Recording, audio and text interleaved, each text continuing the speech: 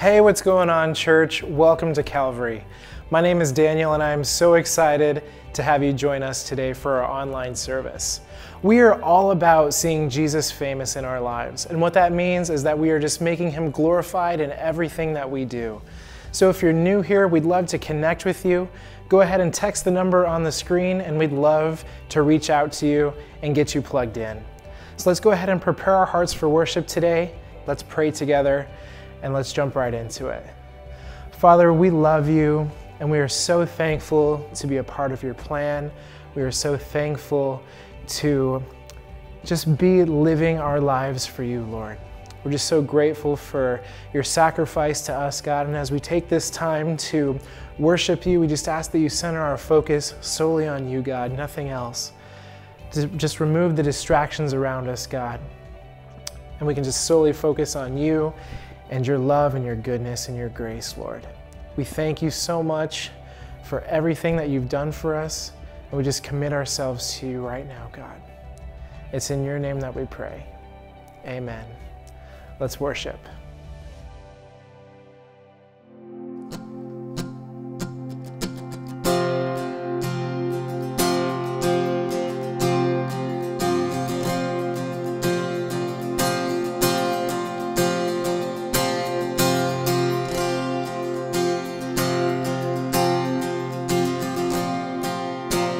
Sing before the throne of God above. I have a strong and perfect plea. The great high priest whose name is love, whoever lives and pleads for me. My name is graven on his hands. My name is written on his heart.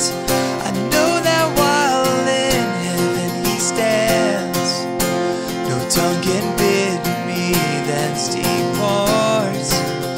No tongue can bid me thence depart.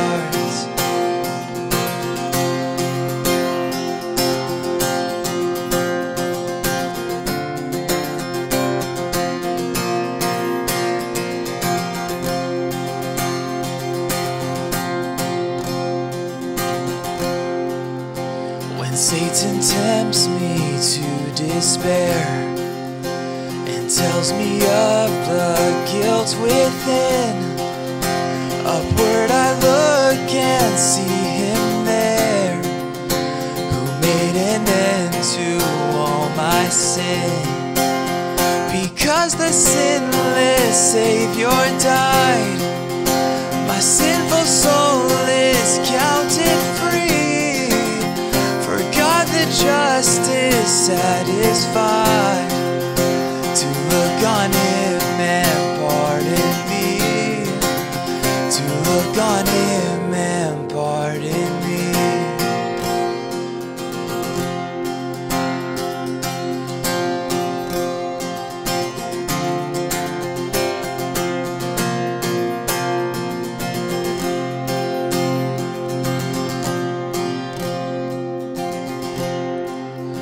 Behold him there, the risen Lamb, my perfect, spotless righteousness, the great unchangeable I am, the King of glory and of grace.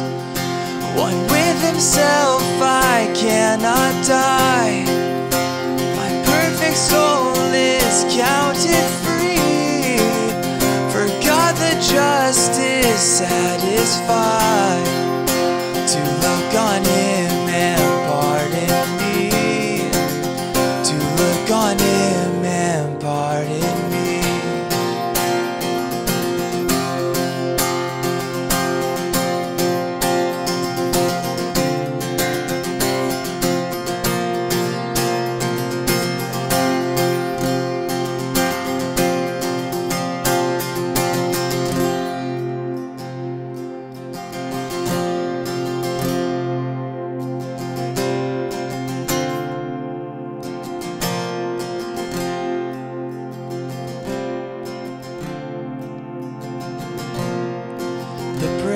your body, the wine, your blood, sweet communion. You set a table for us.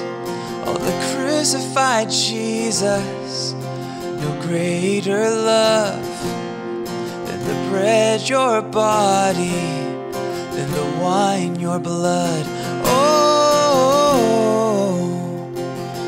we will remember.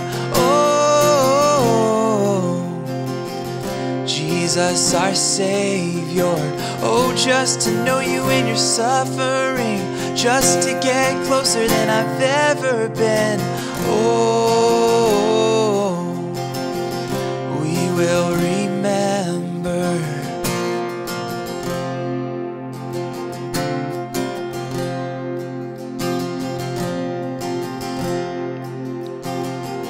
I'll sing the holes. The holes in your hands, the wound in your side, 39 lashes brought me back to life. And before resurrection, there was a grave. In hell there was a battle where my life was saved. Oh, we will remember. Oh, Jesus, our Savior. Oh, just to know you in your suffering, just to get closer than I've ever been. Oh,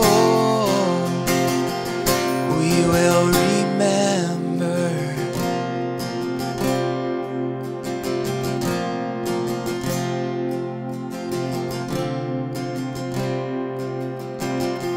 Oh, sing Jesus, our Savior. Jesus, our Savior. Look at Him, look at Him. Jesus, our Savior. Look at Him. Jesus, our Savior. Look at Him, look at Him. Jesus, our Savior. Oh, sing Christ, our Redeemer. Christ, our Redeemer. Look at Him, look at Him. Christ, our Redeemer. Look at Him. Christ, our Redeemer. Look at Him, look at Him. Christ, our Redeemer.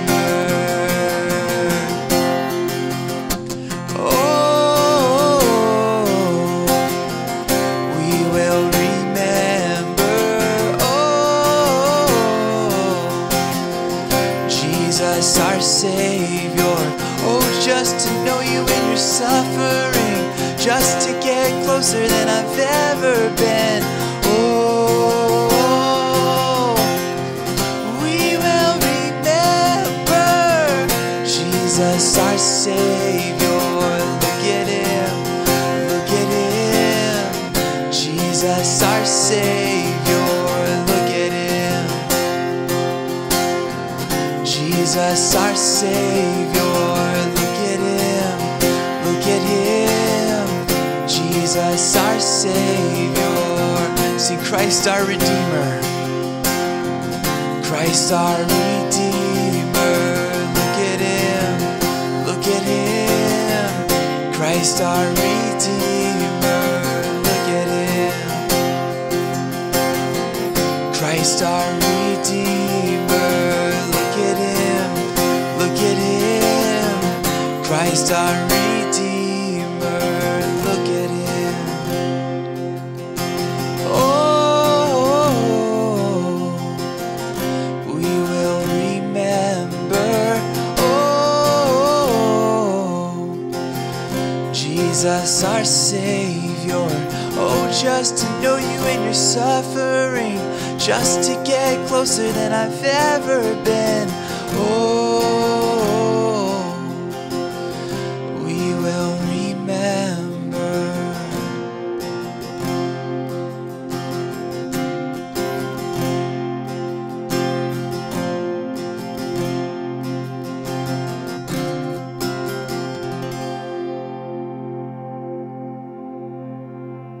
Well, thank you, Jesus, so much for the great sacrifice that you offered on the cross.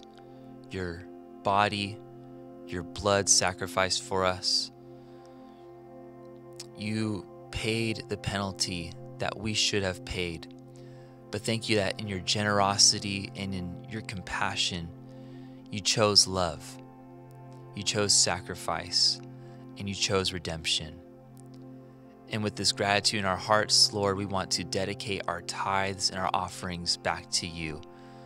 As we give, help us to give with this understanding of what you've given to us. Help us to give from a place of joy and cheerfulness and gladness.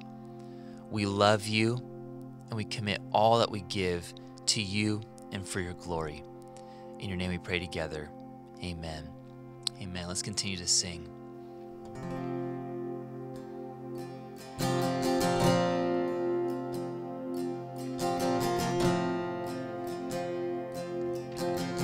Well, let's sing Worthy. Worthy of every song we could ever sing. Worthy of all the praise we could ever bring. Worthy of every breath we could ever breathe. We live for you. Yes, we live for you. Let's sing his name. Sing Jesus. Jesus, the name above every other name. Jesus, the only one who could ever save. Worthy of every breath we could ever breathe. We live for you. We live for you. Holy, there is no one like you. There is none beside you. Open up my eyes in wonder. Show me who you are and fill me with your heart and lead me in your love to those around me. Let's sing this together again. Sing Worthy. Worthy of every song we could ever sing. Sing Worthy. Worthy of all the praise we could ever bring. Worthy of every breath we could ever breathe. We live for you. Oh, we live for you. Sing Holy. Holy, there is no one like you.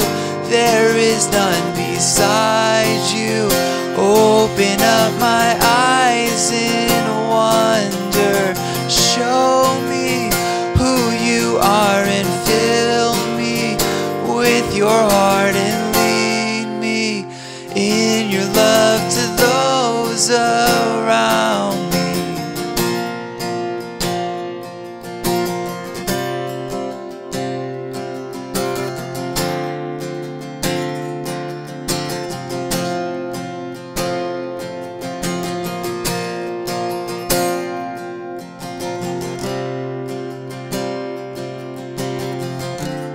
Make this our prayer today. Sing, I will build my life. I will build my life upon your love. It is a firm foundation. I will put my trust in you alone, and I will not be shaken. I will build my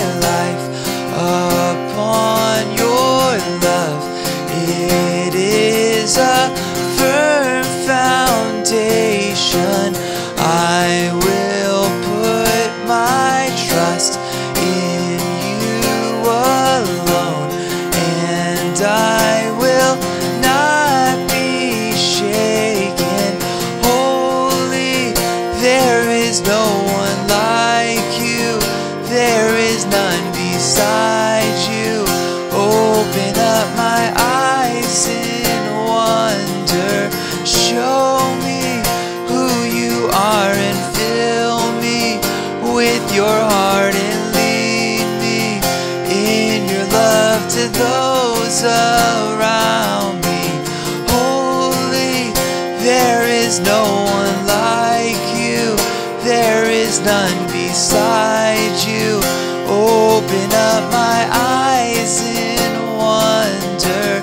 Show me who you are and fill me with your heart and lead me in your love to those around me.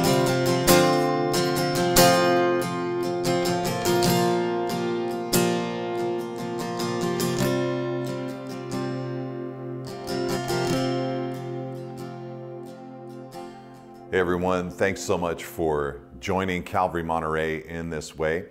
Today we're going to be in Colossians chapter 3, if you'd like to turn there in your Bibles.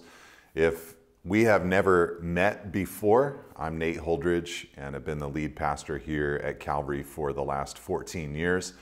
And I'm just so pleased with what God is doing and so glad that you could be a part of it today. Hey, we're in a study where we're thinking about the theology of work called Whole-Hearted Work, and this is our third teaching in this series. And today we're going to think about how to do good work. And we'll think about this from Colossians chapter 3, verse 22 on into chapter 4, verse 1. Let's read it together. Paul writing says, "Bondservants, obey in everything those who are your earthly masters, not by way of eye service as people pleasers, but with sincerity of heart, fearing the Lord. Whatever you do, work heartily, as for the Lord and not for men, knowing that from the Lord you will receive the inheritance as your reward. You are serving the Lord Christ. For the wrongdoer will be paid back for the wrong he has done, and there is no partiality. Masters, treat your bondservants justly and fairly, knowing that you also have a master in heaven." Father, we pray for our time in the Word and ask that you would teach us, Lord, how to use our energy well so that we might do good work, whether we're working in our home, whether we're working in a workplace, whether we're working at school, or whatever it might be. We pray, Lord, that you help us to work well by your Spirit. In Jesus' name we pray. Amen. In 1 Kings chapter 19, one of the greatest prophets in Israel was looking for his replacement. Elijah was worn out from years of feeling like a lone voice against the sins of Israel's monarchy and Israel's people. So God raised up a man named Elisha to take his place. Now, when Elijah went to Elisha to recruit him for the work, Elisha was busy plowing a field with a pair of oxen, or a yoke of oxen. When Elijah offered the job to Elisha, Elisha quickly said goodbye to his parents, sacrificed the oxen right there in the field, cooked the meat of the oxen with a fire that he made out of their wooden yokes, gave the meat of the oxen to the townspeople, and arose and left with Elijah. As I've been preaching these sermons on work, perhaps you've daydreamed about a similar end to your job, an abrupt end, burning it all down. Peace out, I'm out of here. Now, of course, I'm joking, but this is precisely the attitude that many Christians have about work and even the world as we know it. They are only looking forward to departure.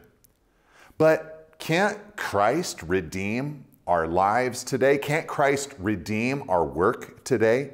Can't he infuse them with meaning and purpose? I think he can, and this text points us in this very important direction. Now, the passage that we're looking at is addressed to a group of bondservants in the Colossian church during Paul's day. These bondservants were slaves. And well, it's true that the form of Roman slavery that they were under was closer to indentured servitude than the horrors of the African slave trade in our nation's history.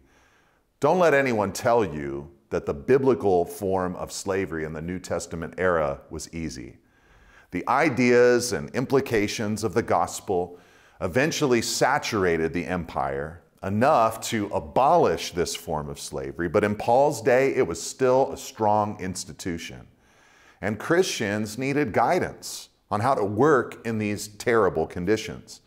And because their situation was difficult, Paul's guidance to them on how to do good work should also ring true to us. If his exhortations could help them in such a difficult situation, then certainly his exhortations can help us as we work in our free economy. So, what did this passage show them, and what can it show us about how to do good work?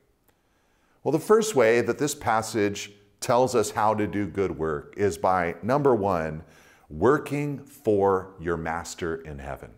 Working for your master in heaven. This concept is scattered throughout the whole paragraph that we just read. Paul starts by telling bondservants to fear the Lord instead of earthly masters. Then in verse 23, he said the fear of God is the way that they should operate. The fear of God, of course, is a concept that means to revere God, to stand in awe of God, to respect God, and ultimately fear a life contrary to and void of God.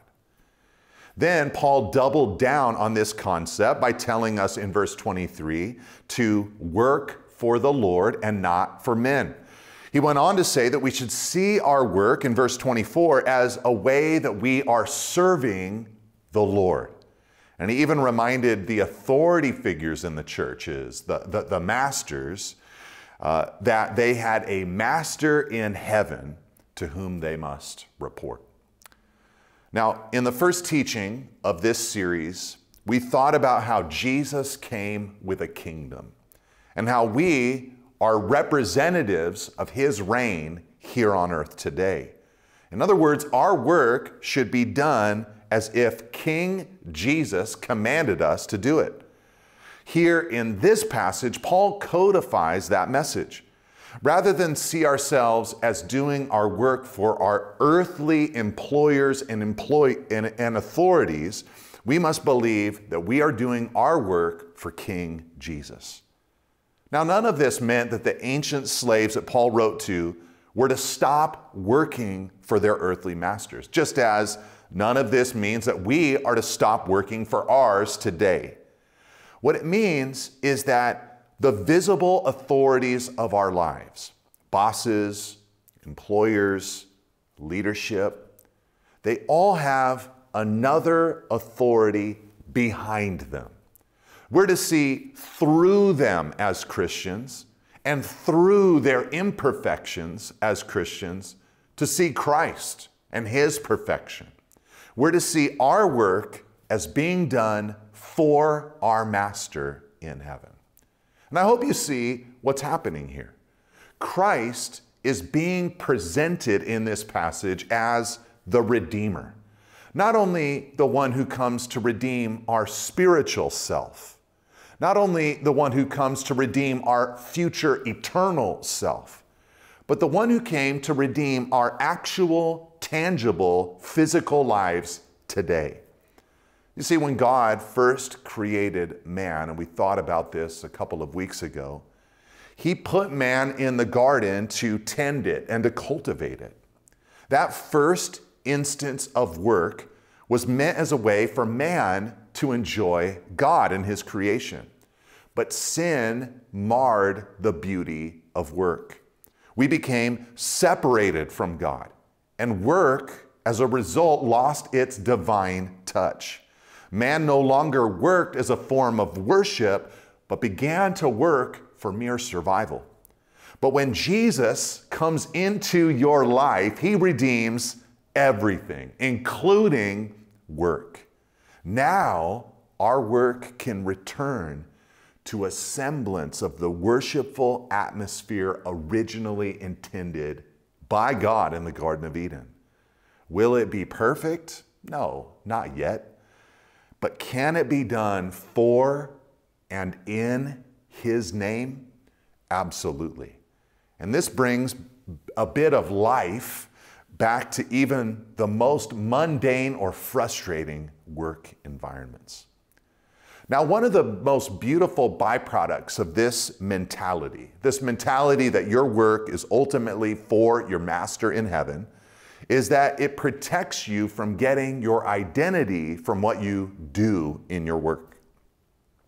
This is an inevitable temptation of life for many of us. Some of us spend so much time preparing for and carrying out our careers that it becomes easy to make work our identity.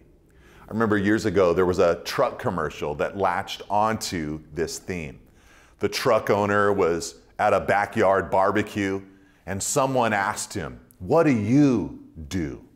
And his mind began to flash, not with images of his work, but to images of dozens of adventures that he went on with his truck. Camping, rock climbing, off-roading. The implication was that his identity was not in his job, but in his lifestyle. And of course, his truck brand was very happy to sell you a bit of that lifestyle. Never mind that you'll mostly use that truck to go pick up groceries at Costco. Sexy. Now, some of us might think of a commercial like that and think, that's a good message. I'm not what I do for work. I'm so much more than that. And that is true. You are. But your work is an important part of you. It's a gift that you're called to give to the world. It's a mark that you'll make on society. And the man in the commercial, he simply found his identity wrapped up in his hobbies and his personal interests, good things that can never be God things. So instead of trying to find your identity in something other than work, I'm adventure guy, or I'm workout guy, or I'm fashion guy, or I'm movie guy, find your identity in Christ. And because you're working for Christ as your master in heaven, know that your deepest identity is in him, and he asks you to work in his name. Now, Paul also expected this mentality of working for your master in heaven to destroy two things. He said in verse 22 and 23 that it would destroy eye service and men-pleasing, which you can blend together. Well, we know exactly what he's alluding to. It's working in a way that calls attention to yourself with improper motives. It's work that is done only to catch the eye of the boss. It gives effort only when under supervision. This is a people-pleasing mentality, and it's a cancer to any workplace that it's found in. But seeing Christ as our true master in heaven, the one that we respect and worship, it should eradicate the sin of eye service and men-pleasing from us. Why? Well, because Jesus sees us at all times. He's always with us, and he can always weigh the quality of our work. Allow me to give a brief pep talk before moving on to this next point. Our Lord and our King, Jesus, has commissioned us as Christians to work well. He wants students that name his name to study hard, to be honest, and to give their best. He wants employees that name his name to work hard, be diligent at all times, and add value to their organization. He wants employers who name the name of Christ to be just and fair with those that they lead. And he's watching our lives. He's evaluating our work. Don't let life pass you by doing subpar work. Do not be a people pleaser who only does what they can to give the impression that they're a good employee. Don't cheat your work by spending time on your phone, wasting time online, or kicking back while you're on the job. Don't come into work underslept and unmotivated. Don't bring a bad attitude into the workplace. Christ is on the throne. He is your king, and he demands more from us. We are working for our master in heaven. But the second way that this passage shows us how to do good work is by telling us to work with the right heart. By working with the right heart. In the Old Testament, there was a story where God selected David to be the next king in Israel. And when he did, he sent his prophet Samuel to David's house, the house of Jesse, David's father. When Samuel saw David's oldest brother, he was really impressed. He thought, surely the Lord's anointed is before him. Here's the firstborn. He must be the chosen one. But God, as we know, had other plans. And he rejected all 7 of David's older brothers and then said to Samuel, the Lord sees not as a man sees. Man looks at the outward appearance, but the Lord looks on the heart. This inward glance is God's way. God is always concerned with our heart motivations. He's always concerned with the drives of our hearts. And in this passage, he tells us we should work heartily with a complete sincerity of heart. What does this mean? Well, to work with sincerity of heart means that we are to work with pure and undivided motives. Our mind, our inner motivations should not be in the workplace a mixture of good and evil. Instead, we should genuinely and earnestly have the best motives for our work and workplace. And to work heartily in whatever you do means that we put our whole heart into our endeavors. If we're in school, we give it our best. If we're in the workplace, we give it our best. If we're working in the home, we give it our best. To work heartily is to approach your work with enthusiasm.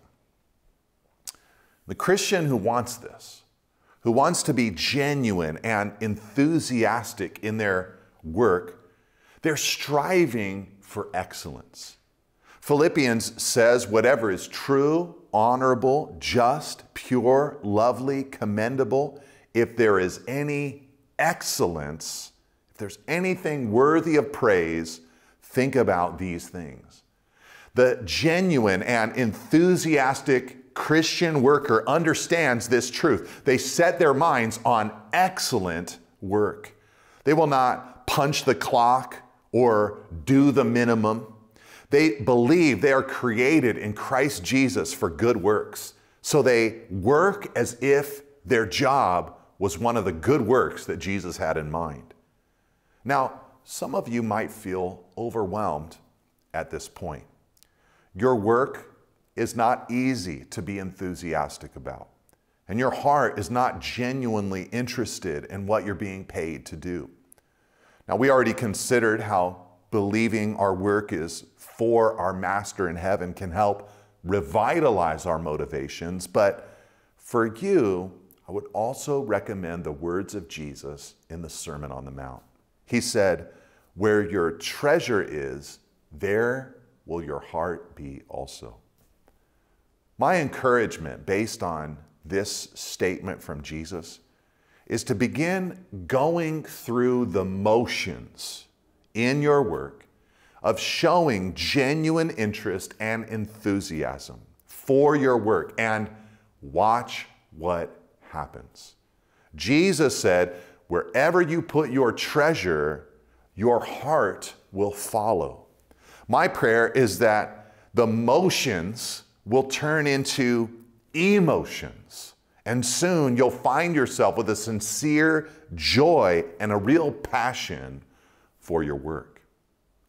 And this biblical attitude of zeal or intentionality or enthusiasm or unmixed motives, it's a biblical attitude, but also a helpful attitude because it's the key to much advancement in the workplace. Someone who is disinterested or disengaged from their work is never the first choice for promotion and fresh opportunities. They're not attractive to other prospective employers either. Many employers and leaders are looking less for aptitude and more for attitude. We can learn most of the skills required for most of the work we need to do, but a good attitude, that's hard to find. Without a sincere heart and genuine enthusiasm, we will find ourselves stuck, more than likely, in the same job forever. But with that enthusiasm, doors begin to open. Let me also point out that if we are to work with the right heart, then the spiritual disciplines can have a positive impact on our work. What do I mean by that? Well, your work would benefit from the spiritual discipline of solitude in many ways. While you're alone with God, God will recharge you for the work that you're to do with others. He'll give you clarity on projects and initiatives as you separate yourself and get alone with Him. And He will quietly prepare you to have faith and trust in Him with your work and in the workplace. Solitude makes you a better worker than those who never take time to slow down, think problems through, and become calmed by the Spirit. Your work would also benefit from the spiritual discipline of Bible study. When you meditate on Scripture, your mentality and character are shaped by its truths. Each day, you'll be repointed to the larger truths about your coworkers, about your truest mission, and the authority figures in your life. Scripture makes you a better worker than those who listen to fad voices, pseudo-Christian pontificators, or divisive commentators. Your work would also benefit from the spiritual discipline of fasting or the spiritual discipline of generosity. I couple these together because they both involve personal sacrifice, doing something that hurts a little bit. People who practice these forms of self-denial become good at doing hard things. This will make you a better worker than those who regularly practice avoiding pain at all costs in their lives. Your work would benefit also from the spiritual discipline of Christian fellowship.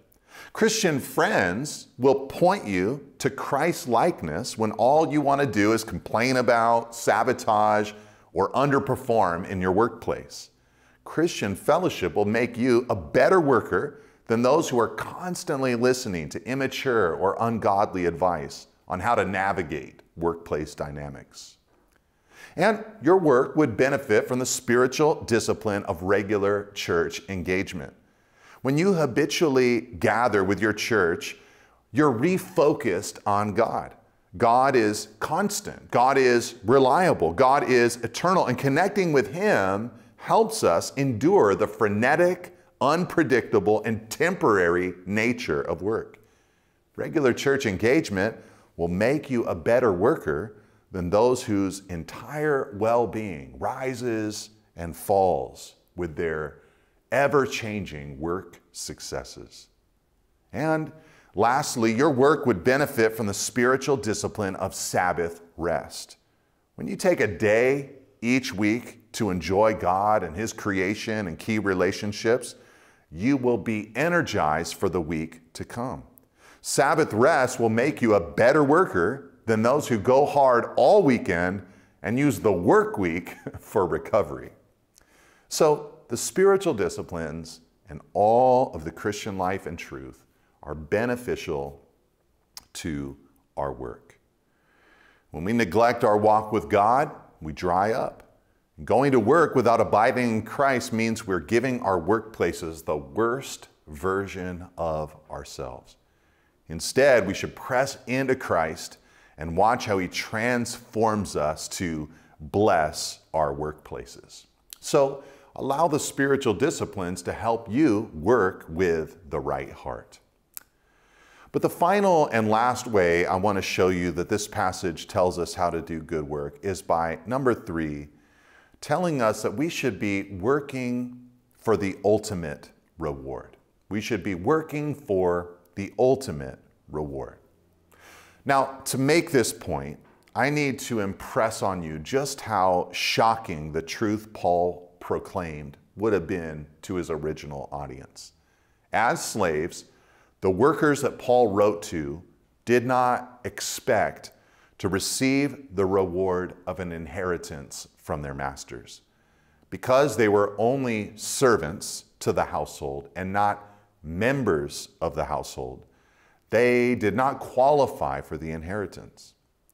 But here, when Paul wrote to these slaves, he said they needed to know that from the Lord they would receive the inheritance as their reward in verse 24.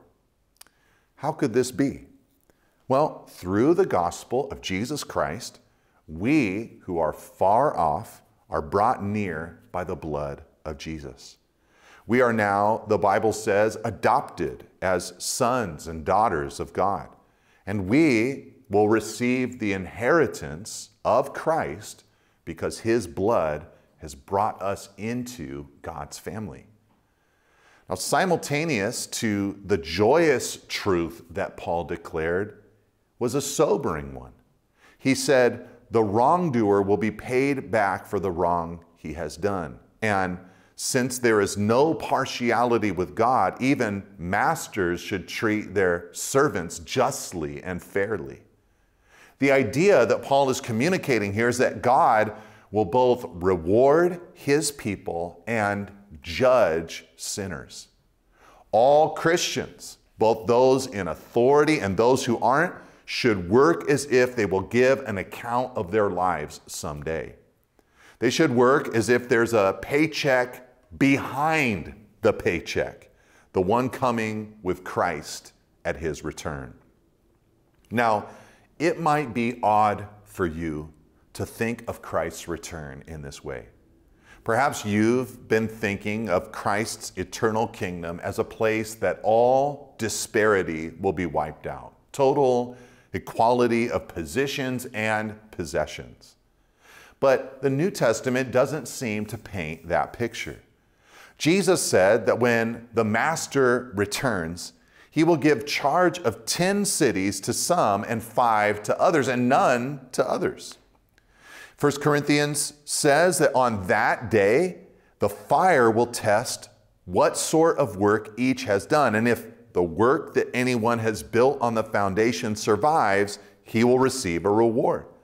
And 2 Corinthians says we must all appear before the judgment seat of Christ so that each one may receive what is due for what he's done in the body, whether good or bad. Ephesians says, whatever good anyone does, this he will receive back from the Lord, whether he's a bondservant or is free. 1 Peter depicts God as ready to judge the living and the dead. And Jesus said, the Son of Man is going to come with His angels in the glory of the Father, and then He will repay each person according to what he has done. Now, none of these verses mitigate the gospel. We get to heaven by the blood of Jesus, but once there, we will give an account for our lives, and God will, according to His word, reward us accordingly. I think these rewards will be gracious and we'll all be pleased and satisfied. But here, the bondservants are told to work with that eternal reward in mind. And I pray that this truth, that we should work for the ultimate reward, will motivate us to reverse engineer our lives.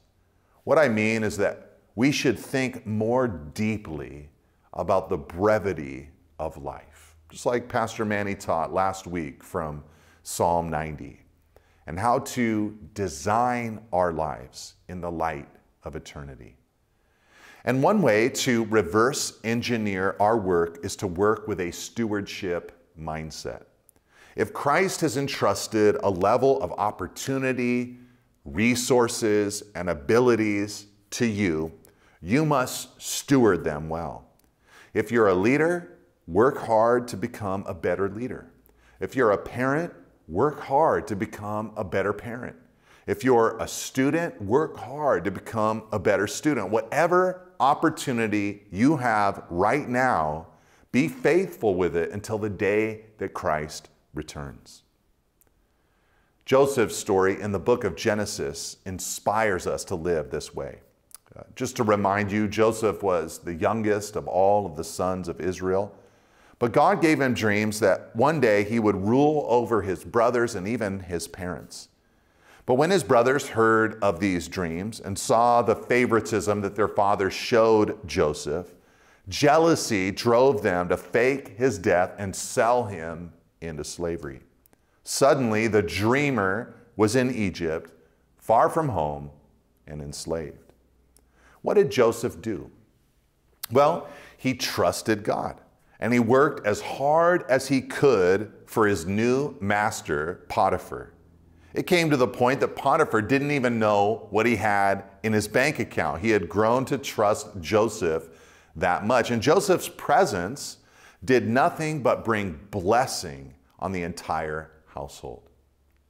After a false accusation from Potiphar's wife unfairly landed Joseph in prison, Joseph responded just like he did when he was sold into slavery. He served. He worked, and God blessed everything he did. Soon, the prisoner was running the prison.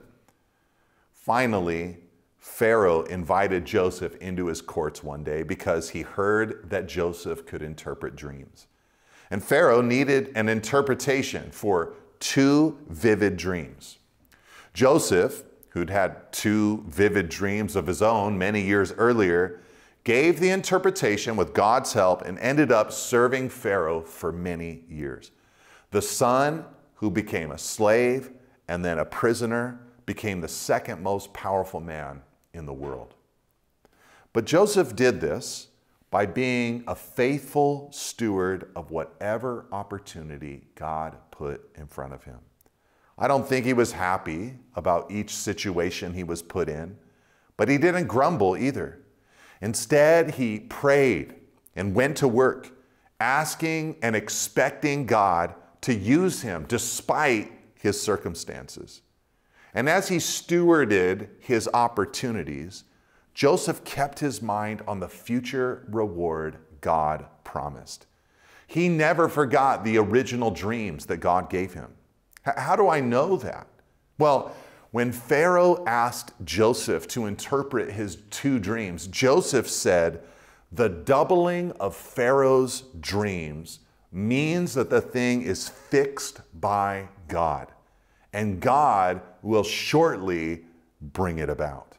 What faith Joseph had in that moment.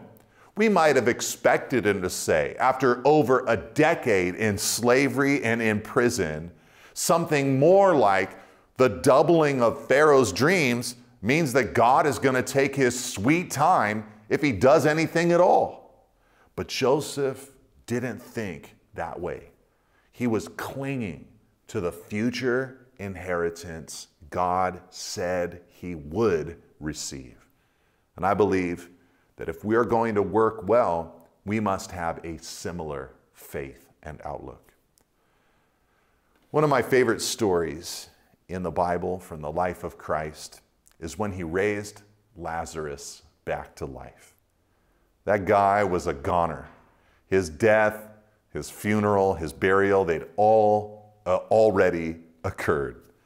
And when Jesus commanded them to remove the stone from the tomb, Lazarus' sister objected. She said, "Lord, by this time there will be an odor, a great stench, for he has been dead for 4 days." But Jesus is the resurrection and the life, so he insisted, and out came Lazarus with linen burial strips unraveling from his body. What was dead is now alive. Perhaps our passage today can have a similar effect on your work. You might think it's sucking the life out of you. You might think there's no life in it, that it's dead. You might even think it stinks. But Jesus is the resurrection and the life. He's the great Redeemer, and his life can infuse life into your work. God created work before sin entered the world to be a joyful experience before him.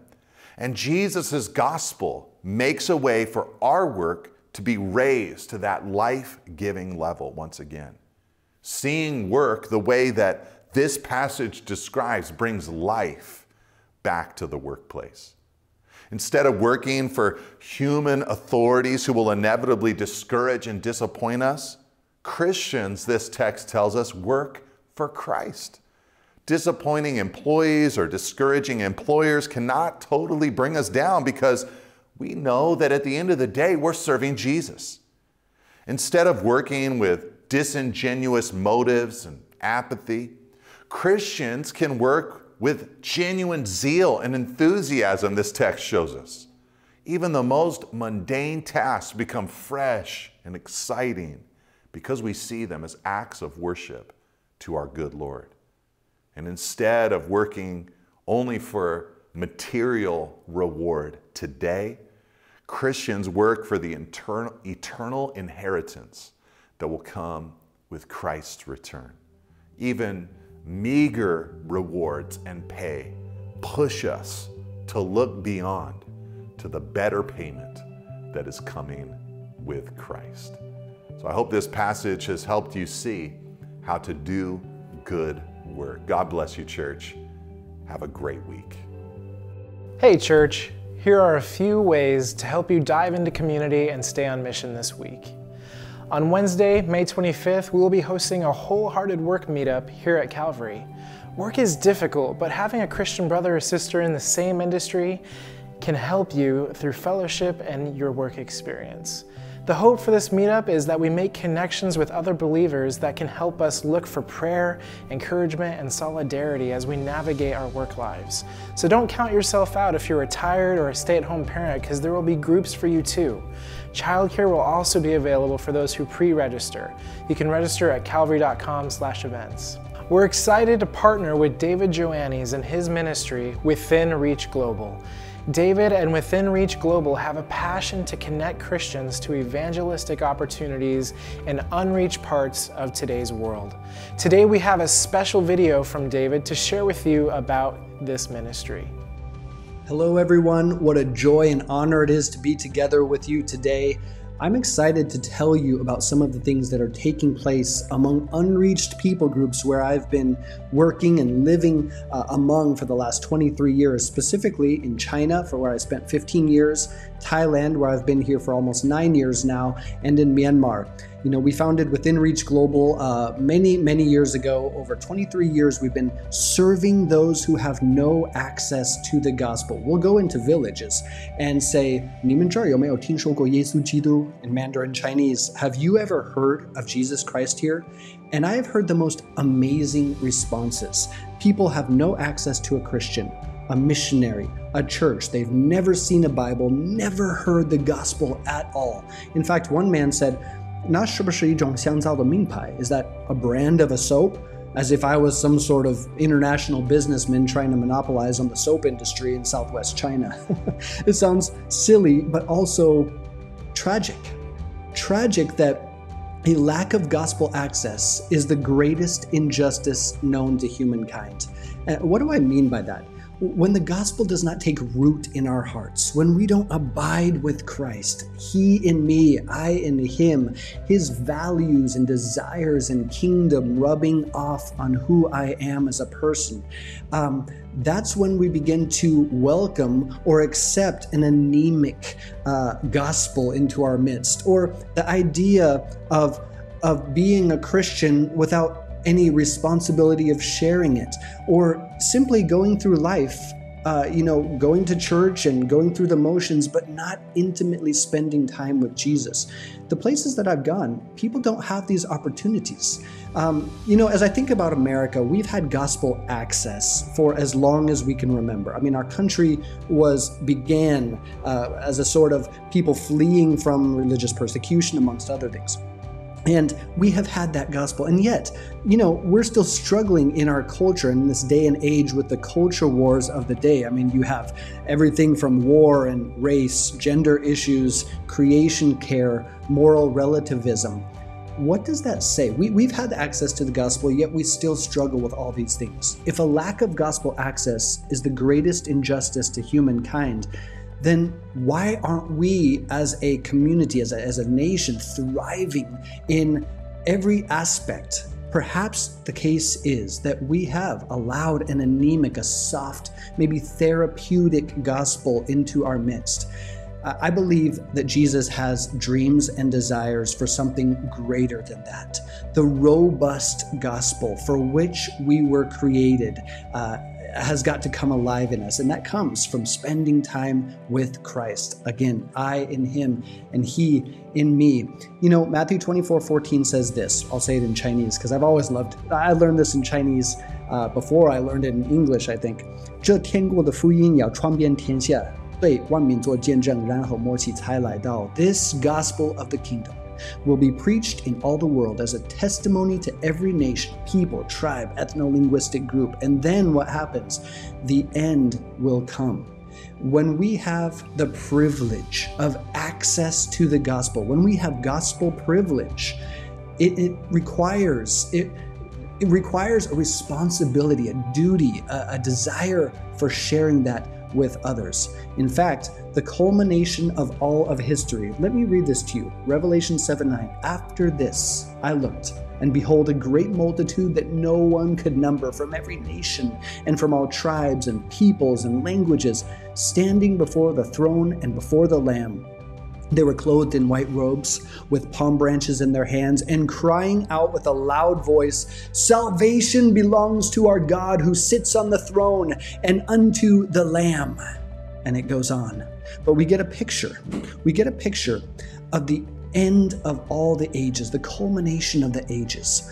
Over the last 23 years, we have seen over 95,000 gospel encounters with people who have never had the chance to hear the gospel, hearing about Jesus. Through that, many hundreds and even thousands have come to faith in Christ, gone through our discipleship process at Within Reach Global.